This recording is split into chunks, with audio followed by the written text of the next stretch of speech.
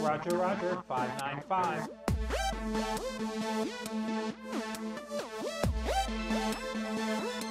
Roger, Roger, 73.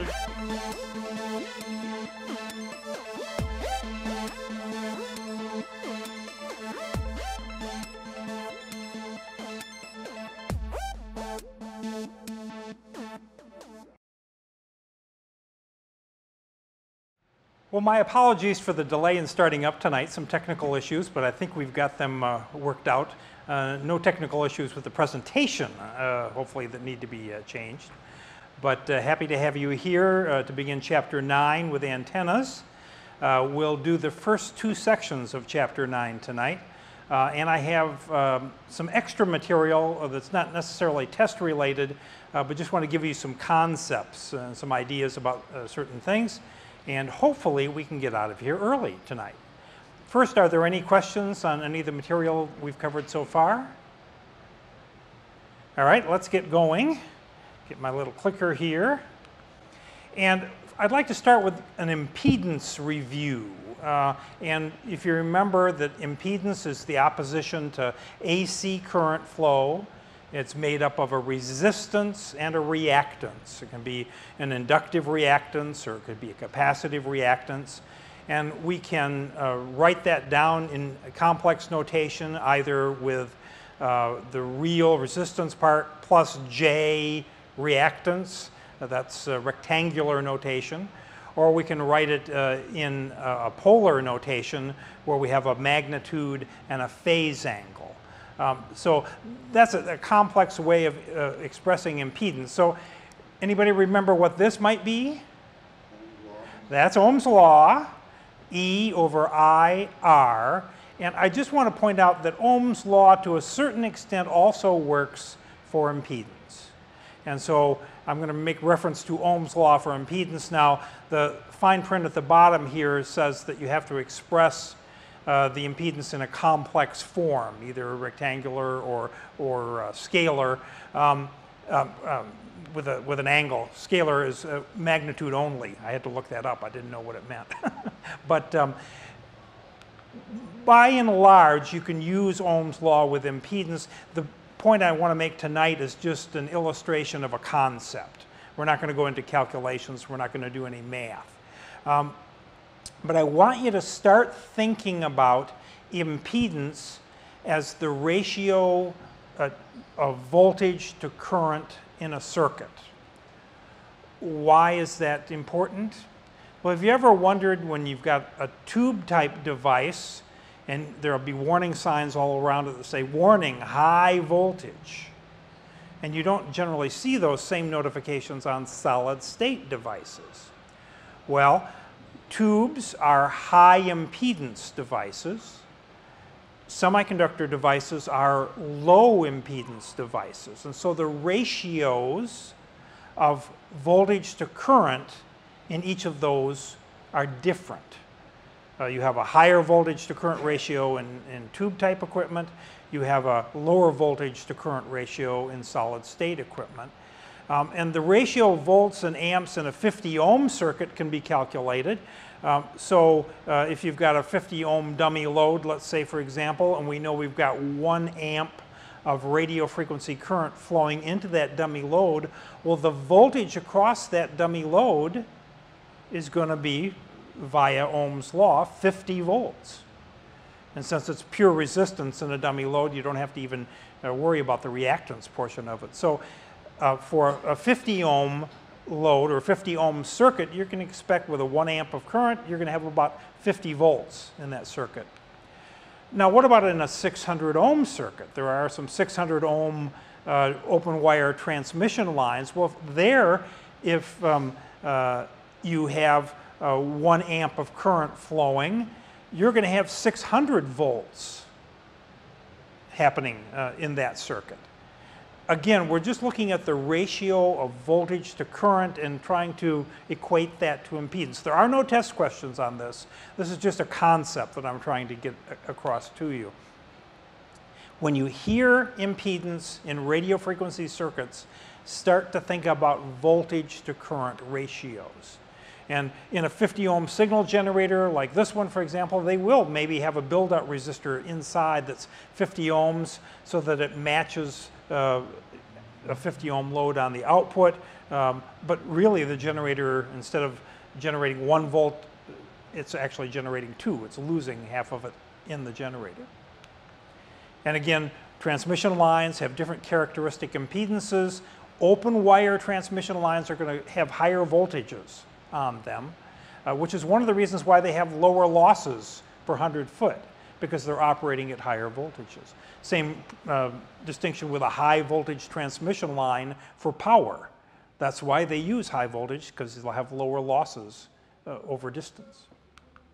All right.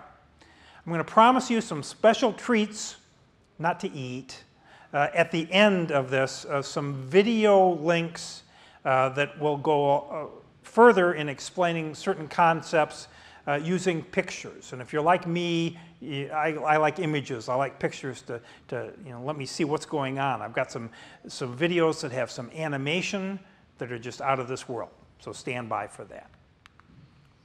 So let's get started on section 9.1. Okay, now we can put our test hats back on. And here's our old friend, the isotropic radiator. This is a point source antenna. It can't be built on Earth, even in space. The problem is reflections. So it's a theoretical antenna, but it radiates equally well in all directions. That's an isotropic radiator. So if you had a dipole out in free space, and the dipole is the red line you see in there, this is the radiation pattern from the dipole. It's kind of egg-shaped. Again, because you're out in free space, there are no reflections. So this is how it would look. Well, when you bring it, well, let's first take a look here. The dipole in a certain direction can have upwards of 2.15 dB of gain over the isotropic radiator. So if you've got a dipole antenna, it already has 2.15 dB more signal in a certain direction than an isotropic radiator would have. So do manufacturers compare their antennas to dipoles? No. They compare their antennas to the isotropic radiator because it makes their marketing specifications look 2.15 dB higher. Be aware of that. All right.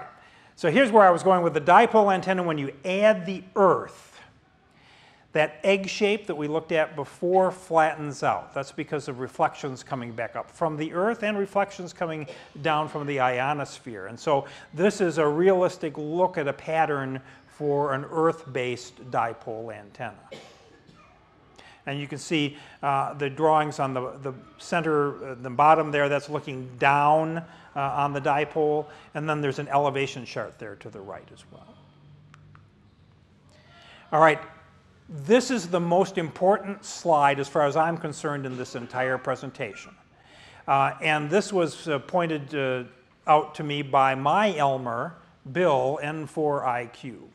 We were having a comment about dipole antennas, and I was going on, well, should I shorten the antenna? Should I lengthen the antenna? Because you want to have the dipole resonant on the right frequency and have a good match. And Bill, who's been around this game for a long time, said, Gary, it's probably not so important. What do you mean? What's probably more important is how high the antenna is. And so what this chart is showing you, the vertical axis is height above, is resistance in ohms, the impedance of the antenna in ohms, and the horizontal is the height in wavelengths above ground. And you notice it with the starting point in the lower left-hand corner, it starts out at pretty low impedance, 10 ohms, and as you raise the antenna above the Earth, you'll see that at a point about a quarter of a wavelength off, then it looks to be about 73 ohms. That's what we say the nominal impedance, center impedance of a center-fed dipole is. Well, notice if you raise it up even more, though, the impedance of that antenna is going to go up even higher, up to like 100. And then you go even higher, and it starts coming back down. And you notice that undulating pattern is actually regressing to a mean. It's actually coming to an average, and the average is what we say the center point impedance of a half-wave dipole is 73 ohms. But for you, where you're not likely going to have your antenna, multiple wavelengths up, especially for low-band dipoles like 80 meters or 160, you may find that for impedance matching purposes, that it makes much more sense to change the height of the dipole than it does actually to worry about cutting it to exact lengths.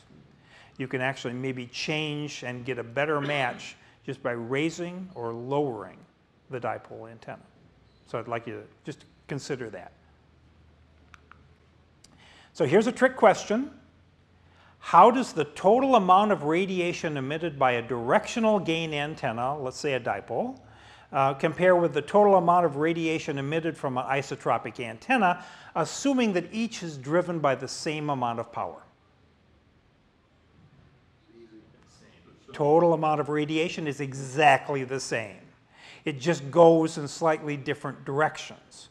The isotropic, it goes in a thoroughly omnidirectional pattern, whereas with a dipole or a gain antenna, that same energy is squeezed into a different pattern. And so in a certain direction you might have gain, but in another direction you might have no coverage whatsoever. Directional antennas, as they're building their directionality, as they're using the elements of the antenna to build gain, they have what is known as a near field and far field. As the waves are interacting with each other in the near field, they're not directional. They're very kind of jumbled. Whereas farther away from the antenna, at some point a pattern will develop, and that is then the stable pattern of the antenna from that point on out. This is a nice diagram from Dave Kassler in his video, and so I stole it.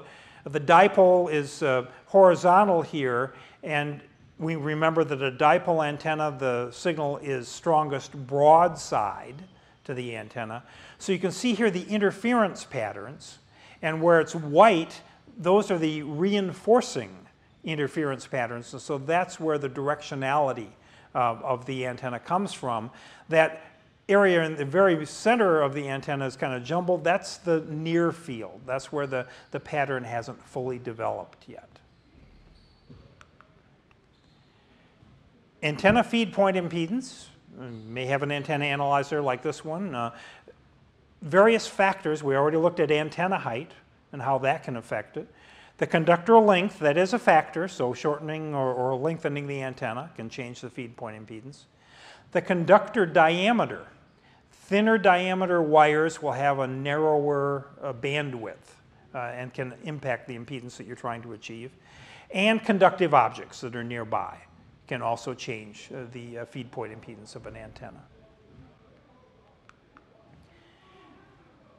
I talked about the diameter of the wire.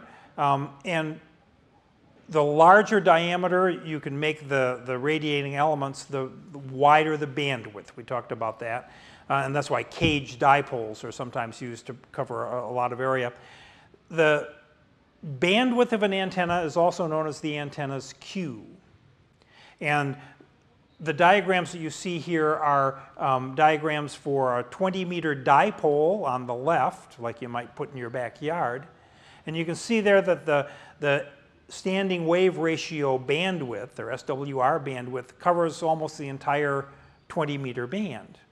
That's great. That's indicative of a lower Q antenna, low Q. Whereas the antenna on the right-hand side with the chart, that might be like a 20-meter hamstick antenna that you might put on your car. Well, that's also for 20 meters. But notice how narrow the SWR bandwidth is. That's because that antenna is a high Q antenna. And so it's only going to be working on limited frequency ranges. So if you've got a favorite frequency that you want to work, that's where you want to tune the antenna. And the antenna's bandwidth, when an antenna is too short, it is said to be capacitive. When an antenna is too long, it is said to be inductive, or to work it another way. If you're below the resonant frequency of that antenna, then you have a capacitive measurement of impedance, and if you go above the resonant frequency of the antenna, you have an inductive measurement of impedance. Where you can get a useful match, that's considered the antenna's SWR bandwidth, and you set the criteria. If your receiver will only work, or transceiver will only work over a 2-to-1 bandwidth, then that's the criteria you're looking for. Is what's my 2-to-1 bandwidth SWR range? If it's 3-to-1, well, you've got something else. So you set that criteria. Antenna system impedance is made up of these 4 factors. Inductive reactance, that's the plus J. Ohmic resistance, which I'll get to in just a second. Radiation resistance, that's the resistance, that's the good resistance of an antenna. That's the resistance that's doing work, that's actually transferring energy out into space. And then capacitive reactance. So let me go back to ohmic resistance. You want to keep bad connections or corrosion or things like that as low as possible, because that's ohmic resistance. And if your ohmic resistance starts coming up, then you're going to be heating the wires or heating the connection as opposed to radiating power. So you want to have the radiation resistance as high as possible. And an antenna's efficiency is considered to be the radiation resistance over the total system resistance. So if you've only got radiation resistance, then your efficiency is 1 or 100%. And radiation resistance, the definition, is that value of resistance that would dissipate the same amount of power as that radiated from your antenna. And again, here we have a look at an antenna system, especially vertical antennas that you're, like on a vehicle, for example. If you go take a look at my Avalanche down there and you see the antenna mount, you'll see a really thick copper braid going off from the ground side of the antenna to the chassis of the car. I'm trying to reduce ohmic losses at that point so that I can make sure that the maximum amount of radiation is taking place. For ground-mounted vertical antennas, what comes into play are radials, ground radials. And these are lengths of wire that either lay on the surface of the ground or even underneath the ground. Quarter wavelength, third wavelength, it all depends on what kind of room you've got. You can buy from DX Engineering this radial mount you see there on the left. And so 64 different radials, I think, will connect to that. And there are hams in this area, I'm thinking of Dave Anderson, K4SV, who have radial fields that have that many radials out. And that will improve the antenna's efficiency by having a large number of radials. Oh, there's ground strap over there on the right. Remember, ground strap, because of its surface area, is the best conductor of radio frequency current. But Gary, can't I just use a ground rod for my vertical antenna? Well, I did this as a novice, not knowing any better, back in the 1960s. I think we have mice walking on the roof. But no, for radio frequency energy for a vertical antenna, ground rods are fine for lightning protection, fine for signal grounds for reception, but for a vertical, quarter-wave vertical antenna, you need a radial ground field. I liken it to the ground serves as where you can push off, where the signal can push off to be radiated, like if you were in a swimming pool and you want to push off from the side of the pool. Well, that's fine, but if you got nothing to push off against, you're not going to go anyplace. So that's where the ground radials come into play. Vertical antennas work best over salt water, not fresh water, salt water, which is why you'll see when DXpeditions go to a lot of tropical islands or whatnot, they'll set up their antennas right at the water's edge and run radials right out even into the water. And you can see by the elevation pattern here that over salt water, that antenna has quite a bit of additional gain versus over ground. So that is the best case scenario for a vertical antenna. All right, I got some bad news for you. Soil conductivity is also a factor. And in some states, the soil conductivity is really good. In other states, it's really bad. Welcome to South Carolina, where it's really bad. So here's a soil conductivity map. Darker is better. And we're not the worst, but we're not great. And so the soil does not help us as much as in other locations. So more radials are probably needed here than in some other locations. And verticals over poor ground, here's the kind of radiation pattern you would see. We're looking at an elevation angle map here where a perfect ground goes out a long distance. The very poor ground vertical antennas don't radiate with anywhere near the same signal strength. So we talked about the isotropic radiator. We said that a dipole antenna has a 2.15 dB gain over a dipole. So here are specifications that a manufacturer can state that their antenna has either dBi, gain over an isotropic, or dBd, gain over a dipole. And you'll actually, in the QST ads, you'll actually see that for the antennas. So you don't get something for nothing.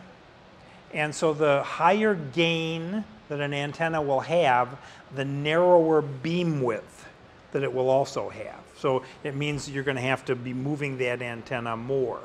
The top, for example, might be a 4 or 5 element Yagi antenna that's pointed off in a particular direction.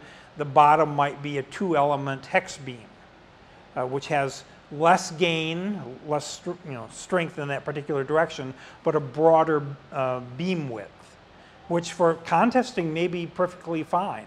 You don't have to turn the antenna as often. And you'll see polar plots like this, and you'll get test questions that'll ask you, well, what is the 3 dB beam width? And so I brought my ham radio pointer. So notice the dB scales here on the vertical axis. And 0 dB is at the outer ring, 3 dB is the next ring down. And so this is the reference point, and you follow until you cross the 3 dB line. See where that is right there? And do it in the other direction and right there. And you calculate how wide that beam width is at that point. And so approximately 50 degrees in this case would be the 3 dB beam width of this particular antenna. Everybody see how I got that? So front to back ratio, this can be calculated as well. And you use the dB scale. And so here's the reference line, the outer. And this is the front. And the back here, well, how far down is that? Let's see. There's the minus 12 dB ring. And there's the minus 24. So it's somewhere in between minus 12 and minus 24. Let's say about 18 dB. Difference between the front to back. That's the front to back ratio. So what do we call this? This is an elevation view. So we're looking at the antenna and how it is sending its signal up to the ionosphere. And this antenna, like many antennas, has more than one lobe. But it has a main lobe And that's the one that gives you the strongest signal. So this is the main lobe of this antenna. And about what angle of radiation would that main lobe be? We see there's 30 degrees. So that'd be half of that. That'd be 15 degrees. And that's about half of that, or maybe about 7.5 degrees. Now, it is radiating in the other directions as well, but in this case, you would say that the main lobe radiation is at 7.5 degrees above vertical, or above the horizon, I should say. And how many lobes are there? Forward lobes? 4, exactly. And can you calculate the front to back ratio from this graph? Yes. So as long as the main lobe is on the 0 dB line, you can go and take a look, and you need to use the scale, the minus 30 dB line. It's not quite down there. So we'd estimate it 28 dB, 30 dB, something like that, front to back ratio. See how we did that? And a front to side ratio can also be calculated. This is a polar plot looking down on the antenna. And as long as that main lobe is on the 0 dB line, then you can go to the side, either top or bottom on this diagram, and do a calculation. It's a little bit more than minus 12, so maybe 14, minus 14. So 0 to minus 14, 14 dB front to side ratio. And the elevation angle of the peak lobe on this one, well, we looked at it before. This is 7.5 degrees. We already did this one. So I want to introduce you to some software that's available to you if you buy the American Radio Relay League's Antenna Handbook, the most current version. It usually comes with a CD that you can then install this software, and this is called High Frequency Terrain Analysis. And what it does is it compares using topographical map data that is stored online. It compares your location, the terrain around your location, with that of flat ground, say Kansas. And terrain, where your station is located, can be either beneficial or it can work against you. And so what high frequency terrain analysis does is it models your location, and for example, with a flat antenna, that's the red, an antenna over flat ground, signals below 2 degrees would hardly be received at all. So in Kansas, really low angle radiation wouldn't, whereas at this particular location, there's a peak right about there, so very low angle signals would be enhanced at this location. And I can talk you through how to do this for your actual location. You can go to Google Earth, get your longitude and latitude for where your station would be. You can download the topographical information from a ham in California who's got a server that does nothing but this. And put all the data together. And what they're not showing you here on this is there's statistical analysis over the last 11 years of signals coming from particular locations, say Europe, and they tell you how often signals come in at low angles of radiation and how often signals come in at high angles of radiation, and you can do a kind of a quality analysis of, well, is my location going to be good or bad?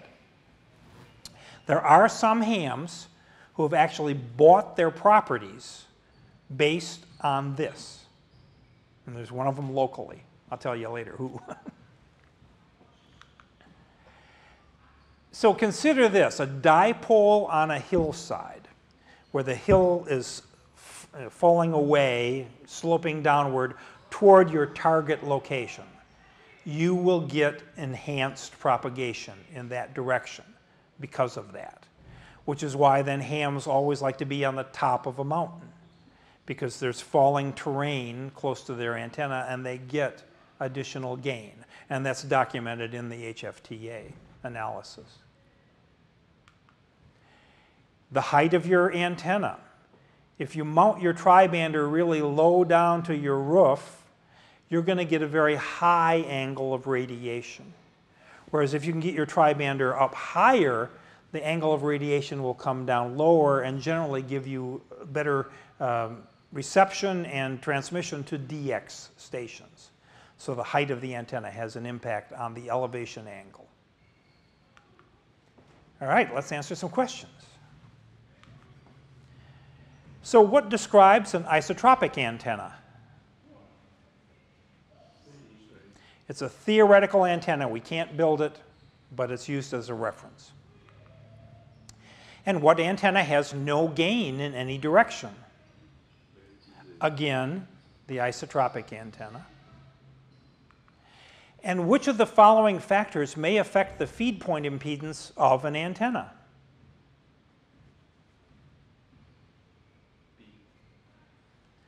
Multiple answers, all contained in B, correct. And what is included in the total resistance of an antenna system?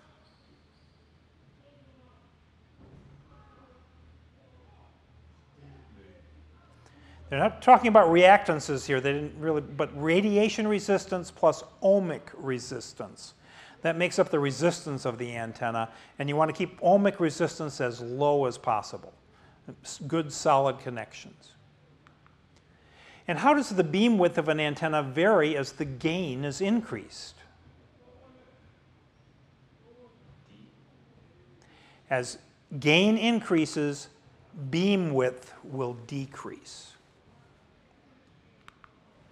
And what is meant by antenna gain?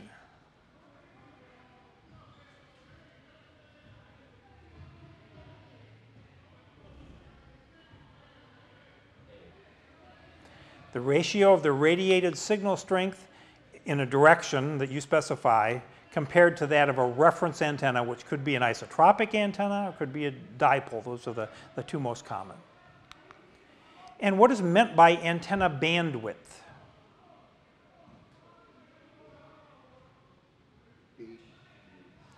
Remember I said that you could determine what is good for you. What standing wave ratio, for example, will your transceiver allow you to operate? So it's a frequency range over which an antenna satisfies a performance requirement that you specify. And how is antenna efficiency calculated?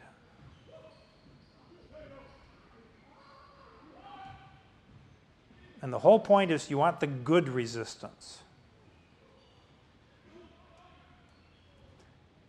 And the good resistance is radiation resistance. So radiation resistance over the total resistance times 100% will give you the antenna's efficiency in percent.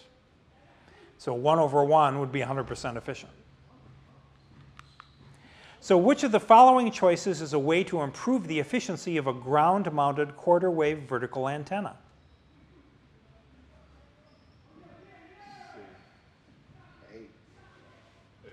To improve the efficiency, you want to install a good radial system for a vertical antenna. And which of the following factors determines ground losses for a ground-mounted vertical antenna operating in the HF range?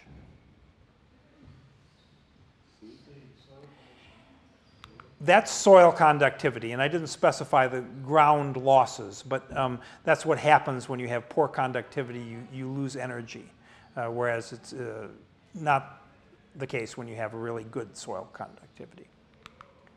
All right, how much gain does an antenna have compared to a half wavelength dipole when it has 6 dB gain over an isotropic?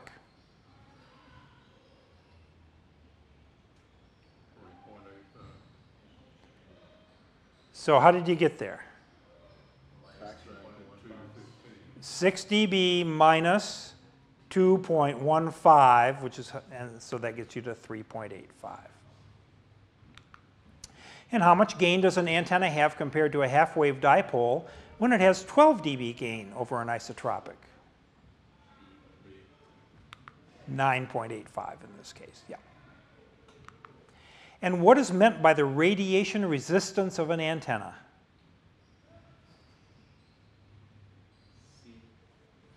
the value of a resistance that would dissipate the same amount of power as that radiated from the antenna. Correct. All right, get your glasses on, look closely.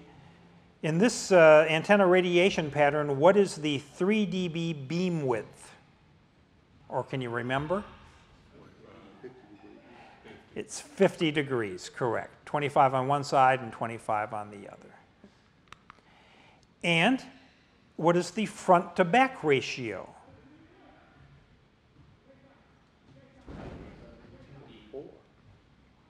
It looks like it's about 18 dB. It's a little bit greater than the -24 ring and a little bit less than the -12 ring, so 18 dB, someplace in there.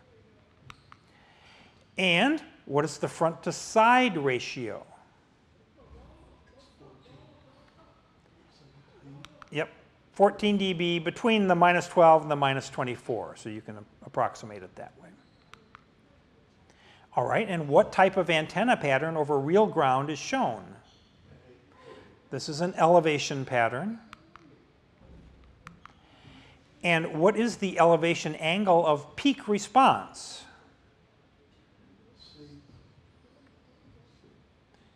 So you see there's the 30-degree mark, half of that is 15 degrees, half of that would be about 7.5, so that's where it's sitting, so 7.5.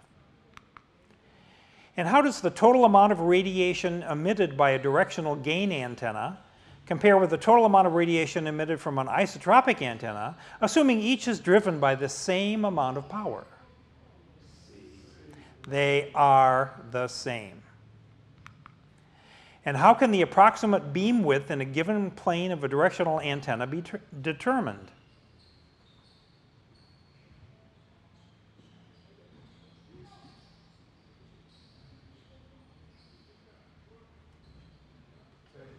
It's generally recognized as the 3 dB points, the half power points.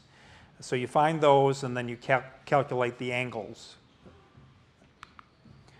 And what is the far field of an antenna?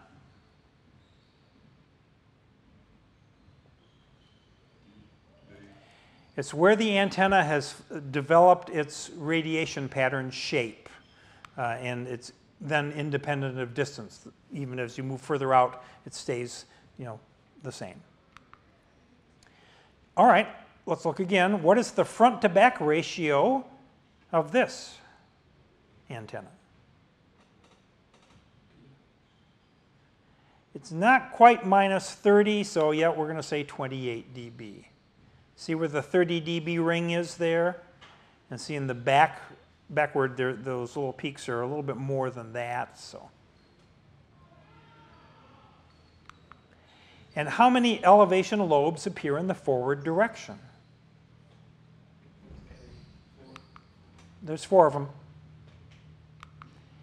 And how is the far field elevation pattern of a vertically polarized antenna affected by being mounted over seawater versus rocky ground? What it's going to do is it's going to take the angle of radiation and bring it down, so the low angle radiation increases, and you'll get out farther. And what is the main effect of placing a vertical antenna over an imperfect ground?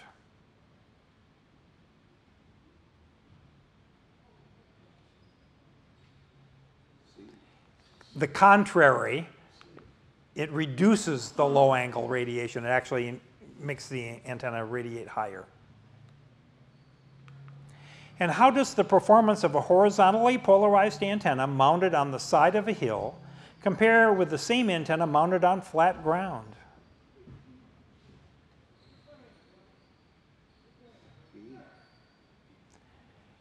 The main lobe takeoff angle decreases in the downhill direction, so it hits the ionosphere lower and will actually go out farther. And how does the radiation pattern of a horizontally polarized 3-element beam vary with its height above ground?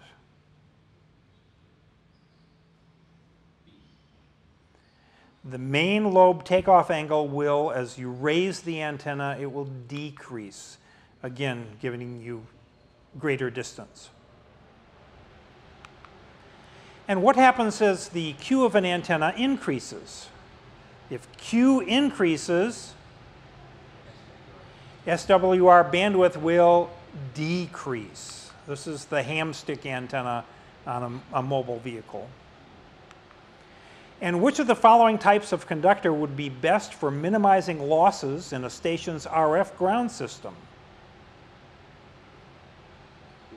This was the gratuitous picture of flat copper strap. And which of the following would provide the best RF ground for your station?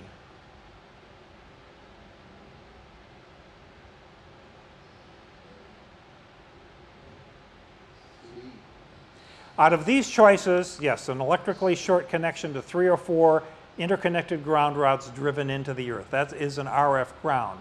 It's not the same as a ground, though, for a vertical antenna. All right, let's take 5 minutes.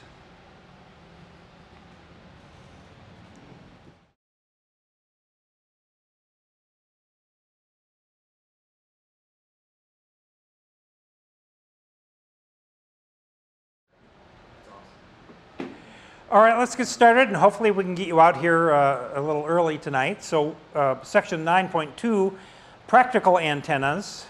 But first, more important than the type of antenna that you select for your ham station, and I alluded to this earlier, more important than the type of antenna that you select is the location of the station. So if you can, find a good location, that will actually help you more than anything else. And one of the things we talked about with location is terrain. The other thing to be aware of is radio frequency noise and interference. And this is something, some knowledge that I gained from actually operating mobile. That there are areas of town where I drive and I know I'm not going to hear any signals. There's just so much RF soup going on from plasma TVs or point-of-sale cash registers or whatever else that I know if I'm driving on North Pleasantburg Road by Cherrydale, no, that's not going to happen. However, Wade Hampton is a DX alley. That's a great place to make DX contacts from the car. Well, the same characteristic applies to neighborhoods as well. And so if you're looking for a new place to live, it's always a great idea to take along a portable radio, or if you've got a mobile radio, drive through the neighborhood and just make an assessment of radio frequency noise. We talked about high frequency terrain analysis. That can help you with the location. You can actually see how your signals are going to propagate. When we bought our vacation home, that's where my ham station is, I did not do this. But I have run HFTA. I've got a great signal path, downward slope going toward Europe, good. Toward Africa, that's great. South America, I'm good. Australia, all right. Southeast Asia, not so much. Sassafras Mountain is sitting there right in the way. And so for me to work into Thailand or even Japan from my location, it's difficult. So would I have made a different choice? Maybe, I don't know, but I didn't know about HFTA at that point. And here's a video. You can find radio frequency noise quickly. You can take a look at the link when you get the handout. Just be aware that when you're choosing a location, that the noise and the terrain issues are really maybe more important than the kind of antenna that you choose. All right, now back to practical antennas. So here's our friend the dipole, the half-wave dipole antenna. Anybody remember the formula to calculate the distance in feet? 468. 468 divided by? Frequency in megahertz. Frequency in megahertz, exactly right. So when a dipole antenna is too short for a particular frequency, it's said to be capacitive. We talked about that earlier. And it relates to the ratio of voltage to current along the antenna. At that frequency. If its antenna is too long, it's said to be inductive. again, due to that voltage and current ratios. I just want to introduce these terms to you so that if you hear somebody talking about an inductive antenna, what they're saying, it's too long for that particular frequency. Now, there are antennas where you specifically put inductors in them. This would be an inductively loaded antenna. Here we have loading coils in both halves of a dipole, and what happens is that you can then make the antenna physically shorter. So you don't have room enough for a 260-foot long, 160-meter dipole. Well, if you put some loading inductors in it, well, maybe that 260 feet can go down to maybe 180 feet. But there's no free lunch, because the full-size dipole antenna will be a low Q antenna. But when you put loading elements, you raise the Q of the antenna, so the SWR bandwidth of that antenna will be much narrower. Trapped dipole antennas are multi-band antennas. They're not actually doing any loading there, but what they're actually doing is allowing the antenna to work with different links on different frequencies. The traps serve as resonant circuits or low-pass filters, so that at the higher frequency, just the center part of the antenna is active. You go down to the next band, and then the next section of the antenna is active, and finally the lowest frequency, and the full size of the antenna is active. One thing about trapped antennas, though, they can radiate harmonics. And so whereas a standard dipole antenna is going to radiate mostly just on the one band that it's designed for. You may have heard about fan dipole antennas, also known as parallel dipole antennas, where you actually bring different dipole antenna links to a common feed point. Will this work? Yes. Is it recommended? They can be what I call fiddly.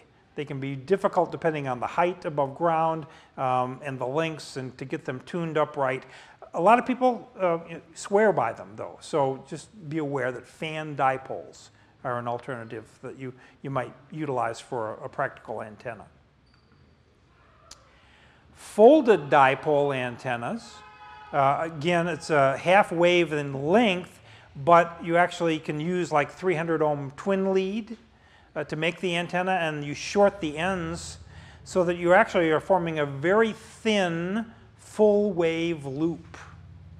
And the feed point impedance is going to be around 300 ohms as opposed to 500 ohms. So you're going to probably have to have a matching transformer or some means of impedance matching in order to feed this antenna.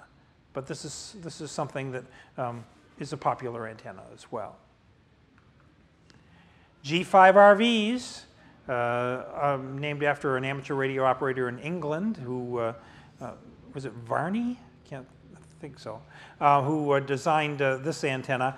It's the basic G5RV, and there are different flavors, is 102 feet long, and then it's fed with 34 feet of ladder line, which is then connected to any length of coax, which then goes back into the shack to an antenna tuner. An antenna tuner is required. It is said to be a multi-band dipole antenna. I've not used them. I know some people like them, some people don't. So, but just to make you aware of a G5RV. Ooh, there's something. Ever think about how these guys transmitted, radio signals? They radiated, they trailed an antenna out behind them, and they fed it at the end. So it's a dipole antenna, but not fed in the center, but fed at the end, which is a high impedance point, high voltage, low current. Remember that ratio, voltage to current? And so they had to feed it using open wire ladder line, and current flowing into the antenna had to be equaled with current flowing into a counterpoise or a ground.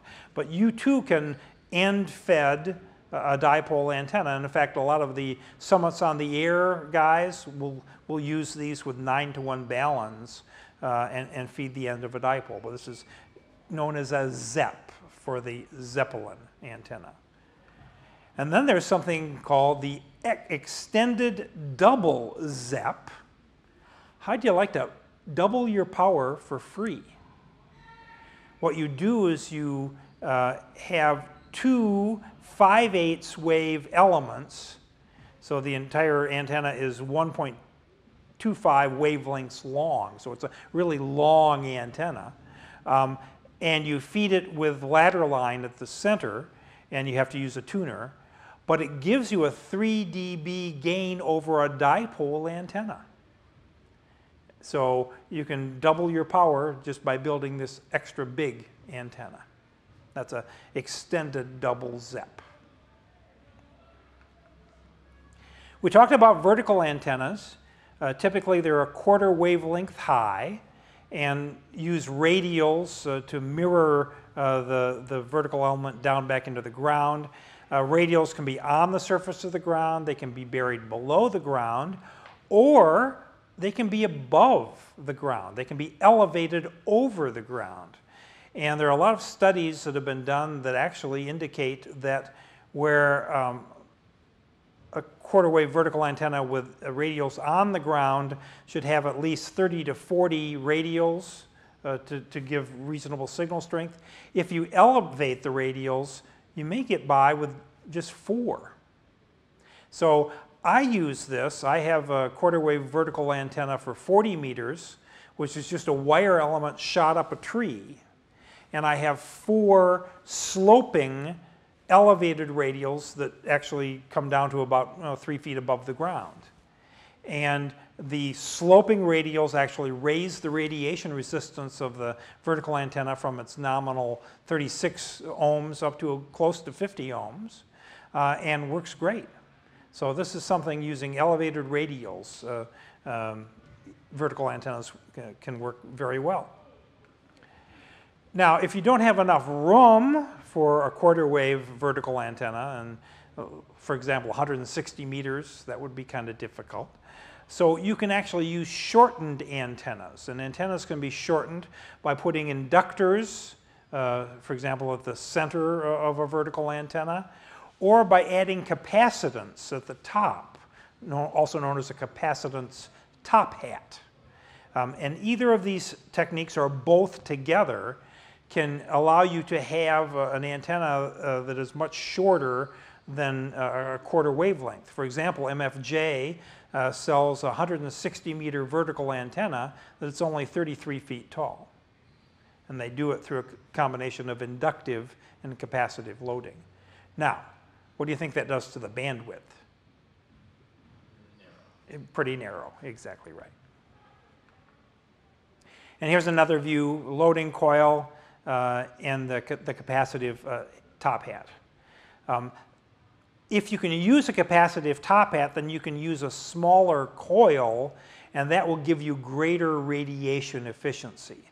So that's why the two are used in combination. And here also is another example of loading coils, mobile antennas. This is a screwdriver antenna that can actually be varied using a motor, so you can change the frequency to which it's tuned, which you really have to do because the Q of the antenna is so high. So every time you change frequencies, you're going to have to retune the antenna in order to get a good impedance match. And the other thing is, you'll see on these antennas that a lot of the conductors and connections and whatnot are really using large gauge wire braid. Again, you're trying to reduce ohmic losses, so you don't heat things up, rather you radiate energy. Okay, you can actually put 2 antennas together. And in doing so, you can actually get some increases in gain or some control over directionality. So that's why you'd want to use 2 antennas in concert with each other. And one thing that you may have to do, though, is control the signals that are going to each of the antennas and their phase, the phase of the radio frequency signals. In some applications, you want the signals to reach each of the antennas in phase with the same phase relationship. In other cases, you may want to have them with one antenna out of phase with the other. And you can do this by using calculated lengths of coaxial cable. And it can be as simple as using a T connector and different lengths of coax. Now, in that case, you're going to have to use some sort of antenna tuner to make your transmitter happy. But you can find calculations for how to make phasing lines for particular applications. Another thing you can do is make up something called a Wilkinson divider, which I think is a more elegant solution. It uses different impedances of either coax or transmission line, or in the case of microwave frequencies, you can actually use printed circuit board tracings. And what the Wilkinson divider does is maintains a constant input and output impedance. So you can feed it with 50 ohms and then have two 50 ohm outputs from a Wilkinson divider. So that's kind of a more elegant solution. Then you can vary the length of the cables from the Wilkinson divider to control phase. All right, this is on page 920 of your book, diagram 0343. Came out a little crooked. This is the bane of radio frequency engineers, and a lot of commercial broadcast stations actually have multiple towers and are directed by the FCC to create a directional pattern. Back when I was in college, I was the chief engineer of an AM radio station in Clare, Michigan, and WCRM, which is no longer on the air. But it was full 250 watts daytime on 990 kilohertz. And we had two towers. And since I had my FCC first class license, I could be the engineer of a directional AM antenna array. But you had to actually adjust it such that, and you had to go out and make field strength readings in the far field in order to confirm that your directional antennas were working properly. And we actually put a null towards Chicago because we had to protect WCFL, Chicago Federation of Labor, on 1 megahertz. We were at 990, they were at 1 megahertz, and our signal couldn't interfere with them. So that's why we had the directional array. So here, you can read in the book this chart, a lot of different patterns available depending on the spacing of the antennas and how they are being fed. We need to only worry about 3. And we have an extra special handout for you that Dave created. So I'll give that to you after I do my little spiel here. That'll give you another bite at the apple. But out of all of these patterns, we're concerned with 3 cases. And on this diagram, by the way, we're talking about 2 quarter wave vertical antennas, and they're located on the vertical axis of these patterns. So just keep that in mind. So the first case are phased quarter wave vertical antennas. And when we have a horizontal dipole antenna, you remember the horizontal dipole, how long is it? It's a half wavelength dipole antenna. So consider that's a half wavelength. Well, what if you put a vertical antenna and a vertical antenna? Okay, they're now a half a wavelength apart. Okay? So it's kind of, they're in the plane of the dipole. The dipole isn't there, but they're a half wavelength apart. And if you feed them in phase, so that they're receiving the radio frequency signal of exactly the same, when the positive peak on one comes up, the positive peak on the other comes up. By feeding them in phase, it results in a figure 8 pattern broadside to the axis of the 2 towers, or exactly like if there was a dipole antenna there. The major lobes are that way and that way. All right, so that's half wavelength apart, fed in phase. Each antenna's 50 ohm? Well, each antennas would, yes, be 50 ohm antennas. How does that affect the impedance system of your 12 parallel? Yeah, well, and that's where a Wilkinson divider would allow you to match impedances so that you, or it's going to reduce the overall system impedance and you're going to have to use an antenna tuner to match your transceiver to it. Yeah, there's some engineering that goes into this. All right, but so broadside to the axis of the two antennas, just like a dipole antenna.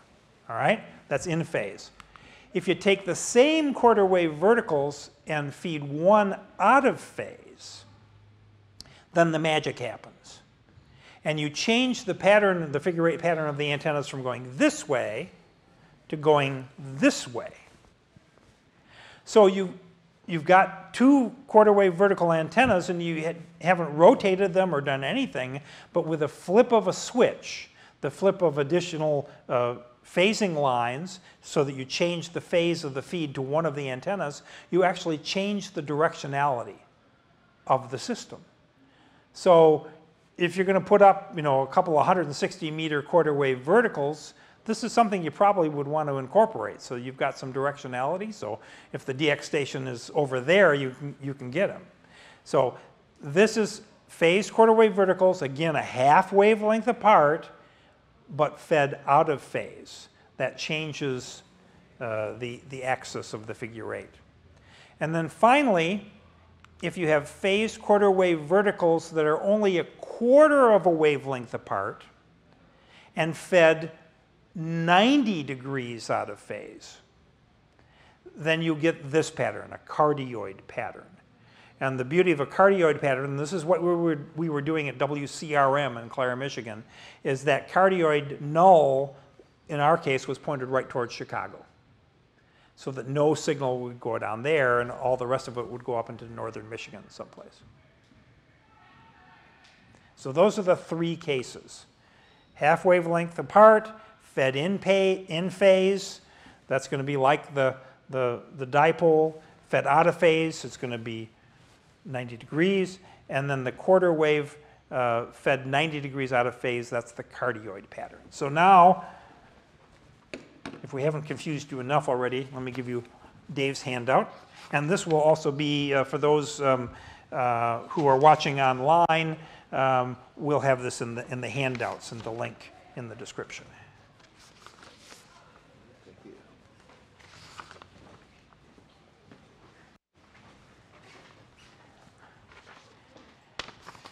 Thanks.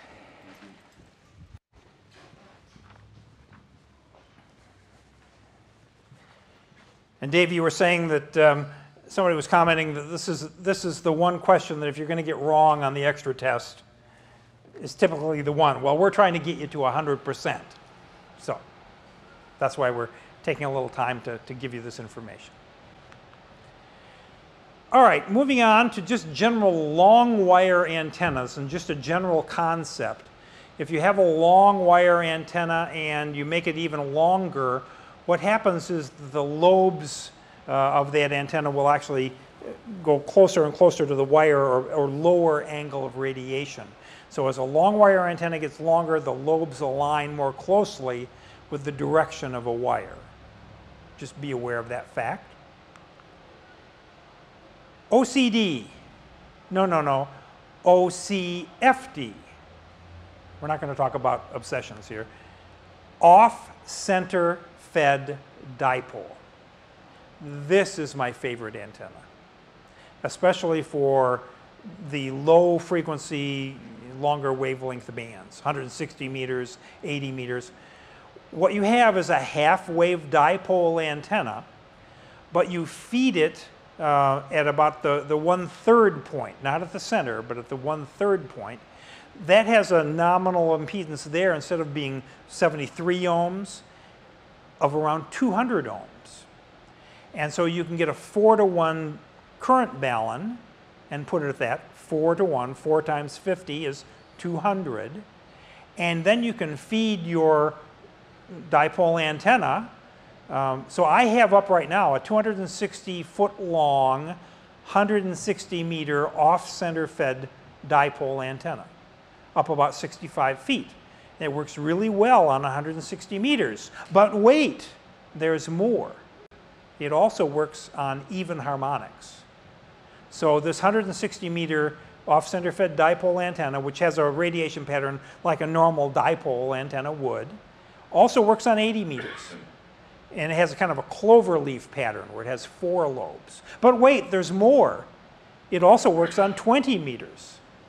And it also works on 10 meters. So it's a multi-band dipole antenna, the off-center fed dipole antenna, that'll work on the frequency that you cut it to length for, and then any even harmonics. And it works really well.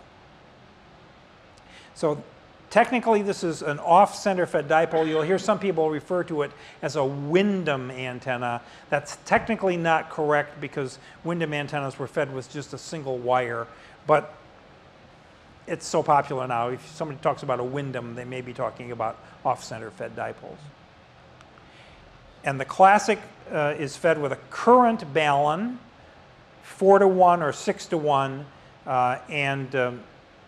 this is what that looks like, fed with 50 ohm coax. Now, you'll also find another variation called the Carolina Windom antenna, which is an off-center fed dipole antenna, using, though, instead of a current balun at the feed point, it uses something called a voltage balun. And a voltage balun is designed to have equal amount of voltages on each side of the feed point. When that happens, it actually superimposes radio frequency current on the outer shield of the feed line. Well, the designer is using that, and you see that there's a 22-foot long vertical radiator coming down, and that actually radiates in a Carolina Windom, and they have a current choke at the bottom of that blocks any further radiation on the outer shield of the feed line. So you've got radiation both from the horizontal elements of the dipole and from that vertical. They say it fills in the pattern and makes it stronger. Just be aware. That's the difference between a conventional Windom off-center fed dipole and a Carolina Windom. Here's what you'd really like to have in your backyard. Unfortunately, you have to have a really big backyard to fit them in. But rhombic antennas, 15 dB of forward gain. And you can actually have them open at the far end, or you can have them terminated. For amateur radio use, you could use a dummy load, but for high power broadcast use, you actually have to use nichrome wire that is spaced so you get a 50 ohm impedance, and run enough nichrome wire down to then you can short it out, and it'll dissipate half of the energy that you feed it. But that makes the antenna directional in one direction.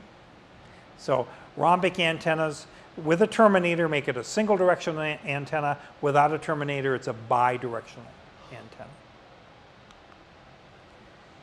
Satellite dish antennas, parabolic dish antennas, very high gain, focuses energy to a feed point, normally 50 dB over an isotropic radiator. So that's why parabolic antennas are used for very weak signal work at UHF and above. An interesting phenomenon with a gain parabolic dish antenna is that as you double the frequency, the gain of the antenna goes up by 6 dB. So an antenna that works effectively at a lower frequency will work even better at a higher frequency. And Yagi antennas, directional antenna, they're linearly polarized, meaning that they're horizontally radiating antennas.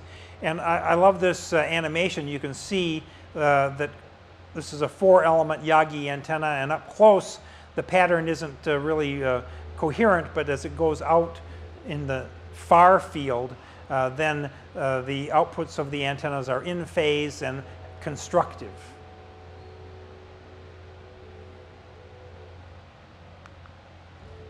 And can you use 2 Yagi antennas and have a circularly polarized antenna? Yes.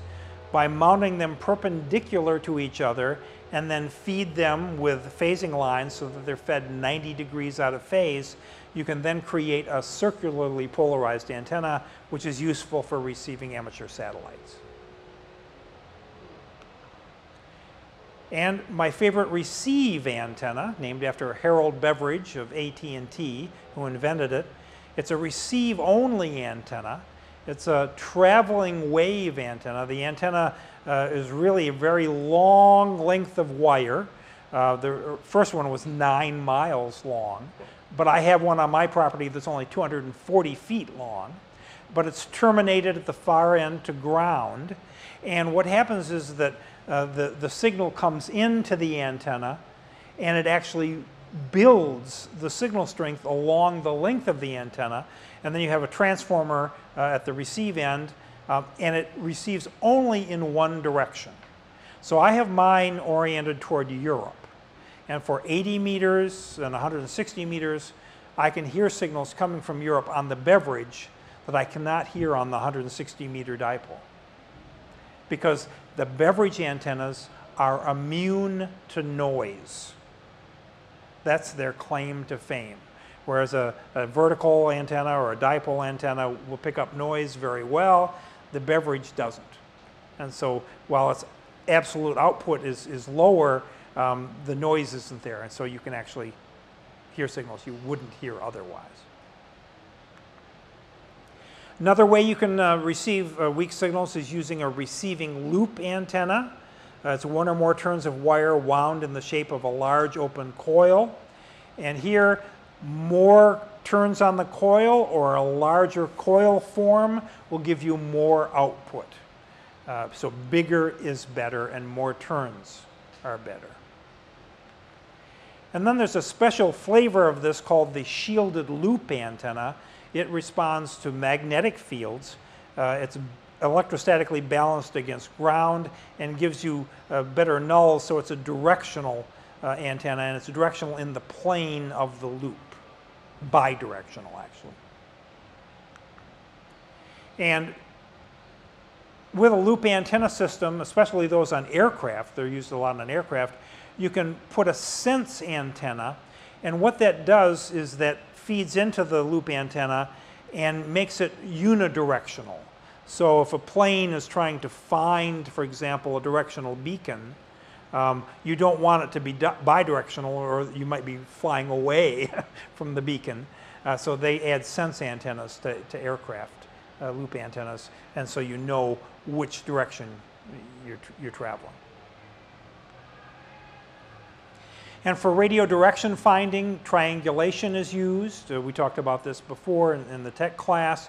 You have 2 different receive locations where you can take bearings and then triangulate and determine where the transmitter is.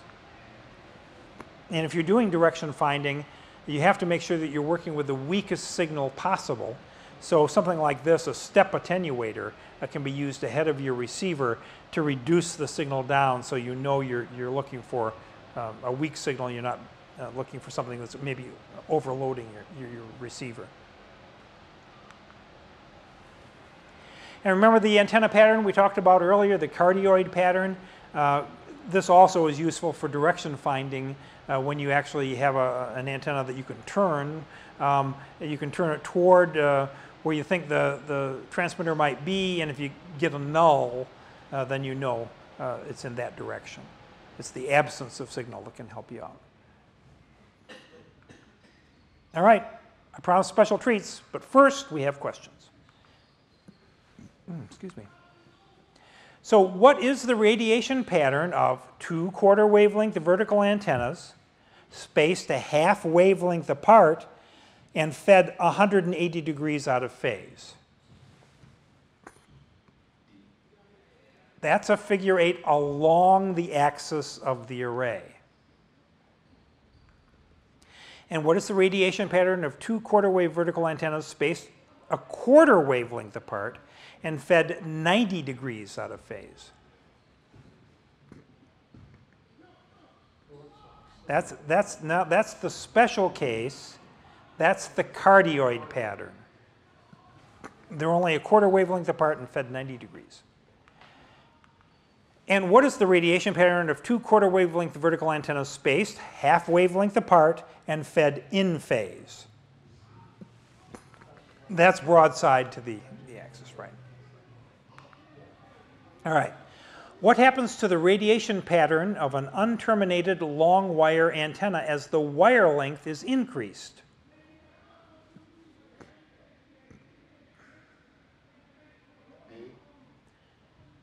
I heard it. Did I hear A? B.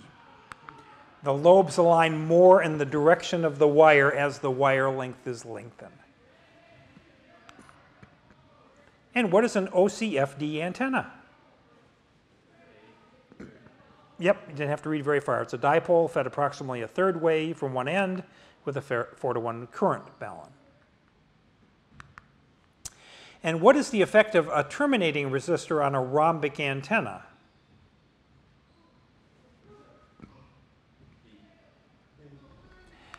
I didn't specifically say with the case of a beverage, this is rhombic though. Yeah, so yeah, it changes the radiation pattern from bidirectional to unidirectional. Yeah. So what is the approximate feed point impedance at the center of a 2-wire folded dipole antenna? It's made with twin lead and can be fed with twin lead, so it's 300 ohms. Yeah. And what is a folded dipole antenna?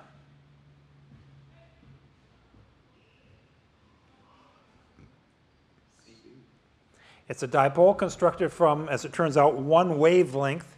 It's a very thin loop. And what is a G5RV?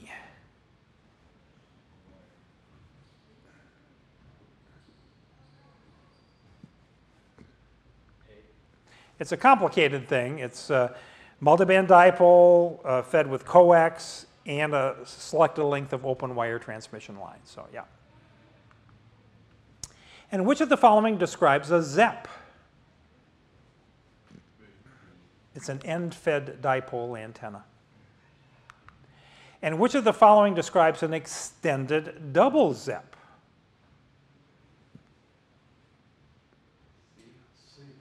That's a center-fed 1 1/4 wavelength long antenna. Yes, indeed. 3 dB of gain over a dipole.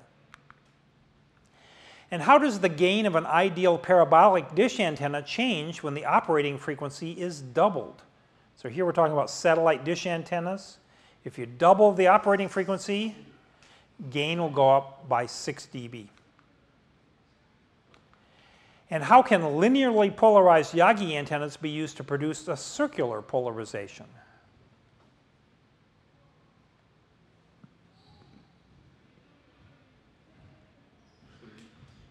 They got to be 2 Yagis perpendicular to each other and fed 90 degrees out of phase. Yeah. And where should a high Q loading coil be placed to minimize losses in a shortened vertical antenna? Near the center of the vertical radiator, correct. And why should an HF mobile antenna loading coil have a high ratio of reactance to resistance?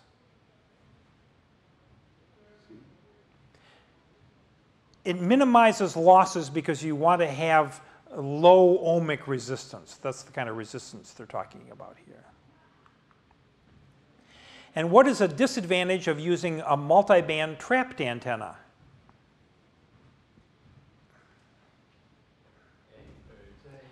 It might radiate harmonics.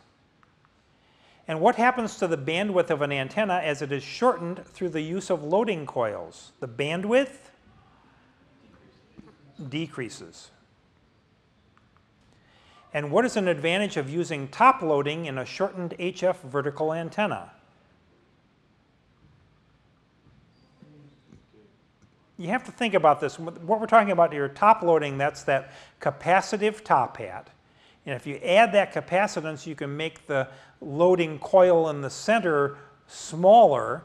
And by making that loading coil smaller, you reduce the ohmic resistance, which ultimately improves radiation efficiency. Long way around the barn. And what is the function of a loading coil used as part of an HF mobile antenna?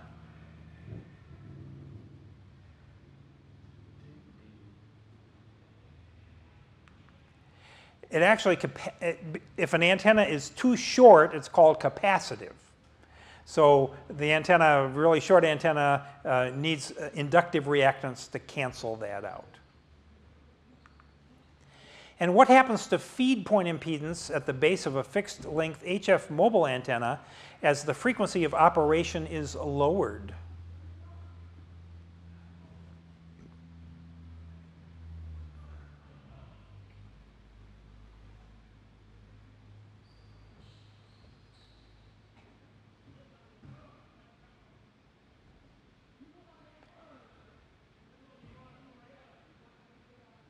So as the frequency of operation is lowered, is the antenna going to be more inductive or look more capacitive? So it's going to look more capacitive. Is its radiation ability going to be probably, since you're moving away maybe from a resonant frequency, so the radiation resistance decreases and the capacitive reactance increases when the frequency is lowered. I have to work on that one. And what is the primary purpose of a phasing line when used with an antenna having multiple driven elements?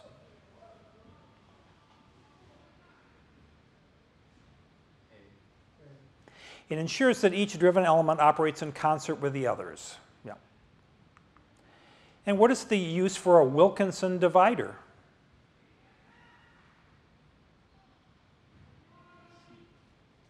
Yeah. It's used to divide power equally and maintain 50 ohm input and output impedances.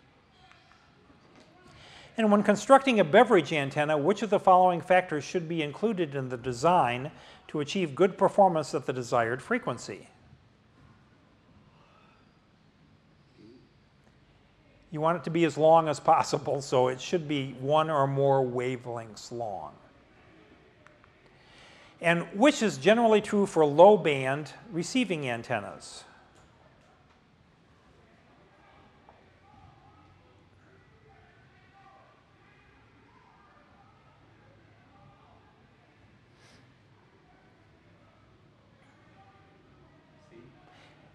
This isn't obvious, but what did I say that a beverage antenna is immune to noise? So you don't care. Actually, a beverage antenna has negative gain. A beverage antenna does not have the gain of a dipole antenna. However, since it's immune to noise, it doesn't matter. So even though its gain is less, its immunity to noise, which would adversely impact a dipole, for example, doesn't impact it, so it's not important. And what is an advantage of using a shielded loop antenna for direction finding?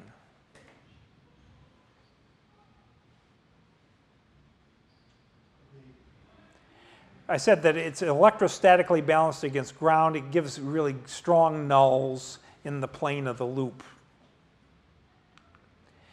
And what is the main drawback of a wire loop antenna for direction finding?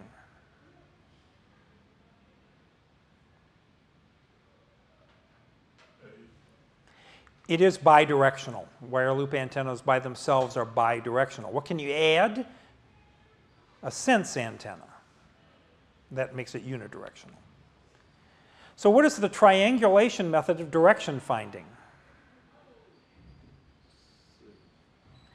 Antenna headings from several receiving locations are used to locate the signal source. And why is it advisable to use an RF attenuator on a receiver being used for direction finding?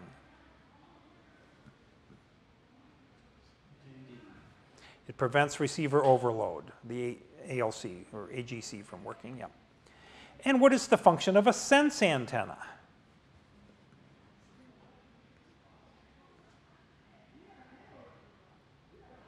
So you could use this in conjunction with a loop antenna to modify the pattern to provide a null in only one direction. So it's no longer bidirectional. And which of the following describes the construction of a receiving loop antenna?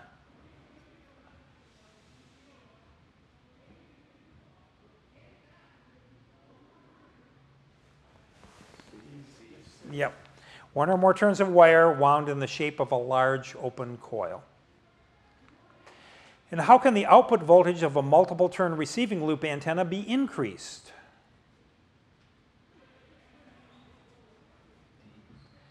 Bigger is better, more turns are better.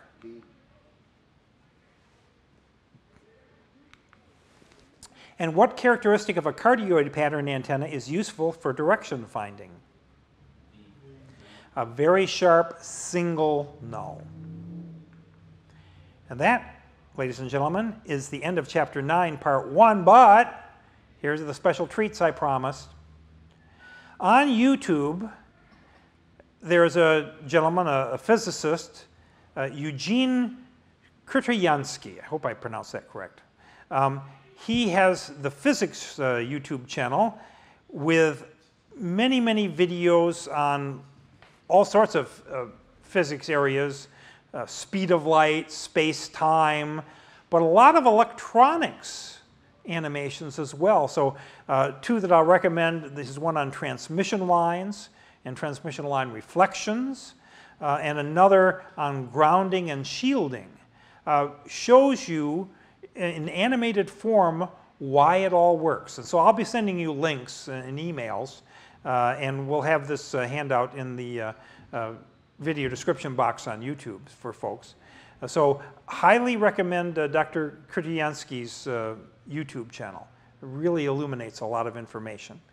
And then from Ham Radio Now, from number 199, there's the episode Standing Up for Standing Waves. If you've never seen this, it's about a 40-minute presentation that actually utilizes a 2-meter VHF transceiver, open wire transmission line, antennas, field strength, and actually physically demonstrates in a setting how transmission line, how VSWR is measured, how everything works. So highly recommended. So keep calm and go home. Thanks so much.